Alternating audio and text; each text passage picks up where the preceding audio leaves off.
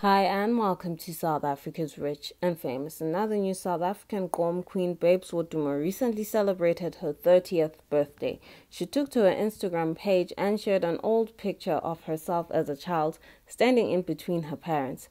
In her caption, she recalled that it was her first birthday without her husband, Mampintsha, who died about a year ago from a stroke.